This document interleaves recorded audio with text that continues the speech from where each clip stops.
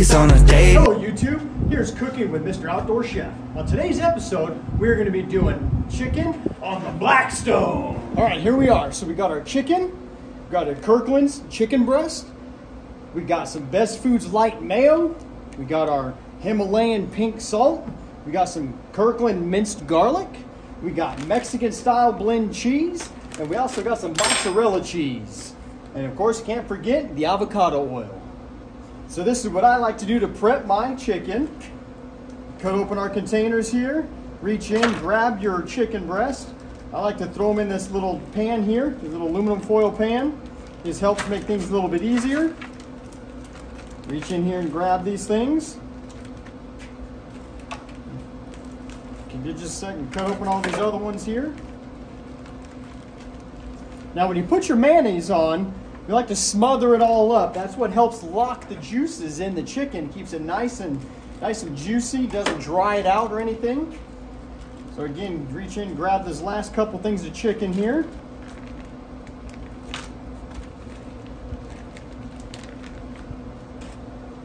All right, then we take our mayonnaise. Take your gloves off, don't want to contaminate your containers there. Take your mayonnaise. All right, after we get our chicken in our container there, take your mayonnaise and you smother it all over your chicken. Get a nice and good, thick, even layer across your chicken. You take your little brush, you kind of brush it on. There's no rhyme or reason here, just kind of take and smother it all on all your chicken. Again, this is going to help lock in the juices, make nice juicy chicken. Nobody likes dry chicken. After you get that all smothered on there, all right, we're going to take our seasoning, our Blackstone chicken and herb seasoning, and we're very gingerly just pour it all on your chicken. Now again, guys, when I cook, I don't have a specific recipe. I just go with what I feel is best. Then you take your pink Himalayan salt. Just kind of pour a little bit in your hand. Just drizzle it on there like so. And then we're going to take and place it on the Blackstone. All right, now we got our Blackstone set. I've got everything, all burners on. Nice 36-inch Blackstone. All burners are on low. Then you take your stick of butter. What you want to do is just take and spread this around your Blackstone. Just to help take that cooking temperature with your oils. Take your butter like so, then take just a little bit of oil. Spread it around. Then you take your piece of chicken. Set it down. Again, I got all 4 burners going. They're all set on low. Then what we're going to do is place all our pieces of chicken on here.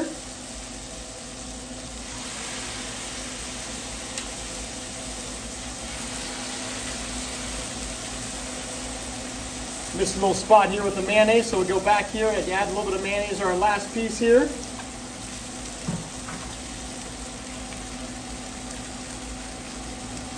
Just like so. Grab our garlic and herb seasoning again. Sprinkle on there. Let's put this a little bit more on. Never hurts to have too much seasoning. All right, then we'll check back on with the chicken here in about 10 minutes. All right, so we're back. After about 10 minutes, we want to go ahead and give this chicken the flip. Oh, look how nice golden brown that is. Now, the key to cooking chicken is you got to keep turning it. And after you get that nice little sear in it, and again, this mayonnaise is going to help lock in all that moisture. So you flip it over like that, add just a little bit more olive oil.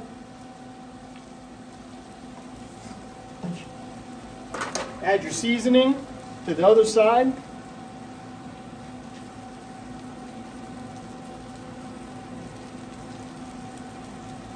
All right. And now we'll check back in about 10 more minutes, see how they're doing.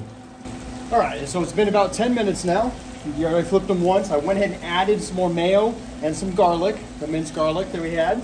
Just going to give another flip. After we flip them this time, we're going to check the temperature of them. And we want to cook these things to 165. Make sure you get a nice, good, even temperature across all the pieces here. Now we got them flipped. We're going to take our thermometer here. And we're going to check them. 124 on that one there.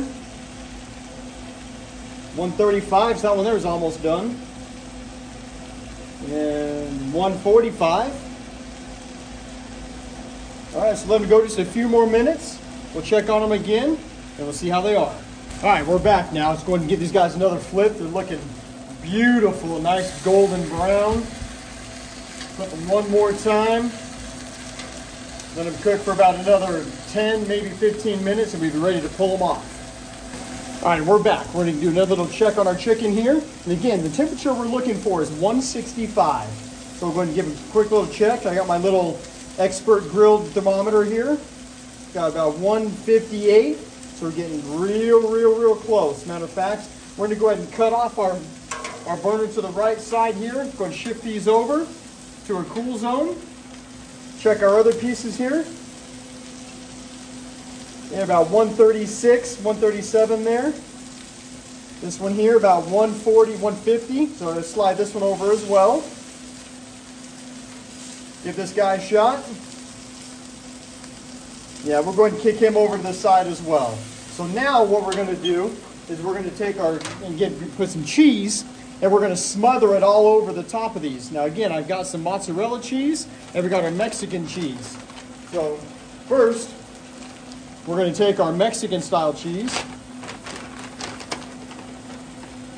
And what we're going to do is we're just going to kind of smother each chicken here, each piece, like so. What we're going to do is we're going to do 3 of the American and Mexican style cheese, and then 2 of them. My wife's got to be picky. Unfortunately, she loves mozzarella, so she gets what she wants. And we take and put the mozzarella cheese here. Since this other one here is almost done, we'll go ahead and add it to the last one as well. So now, what we're going to go ahead and do is we're going to close the lid, help kind of melt that cheese, and we'll check back in just a few minutes. All right, we're back. Let's give one last temperature check. We're getting ready to pull these the chicken off the Blackstone here. And yep, perfect. All right, so let's get these things pulled off here. Grab the glove. Of course, you don't want to burn your hand.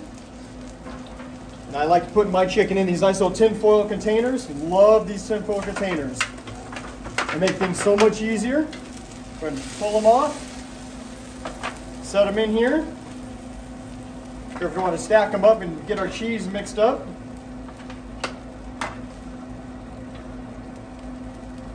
There we are. All right. And look at this nice, beautiful chicken. Ah, does not just look great.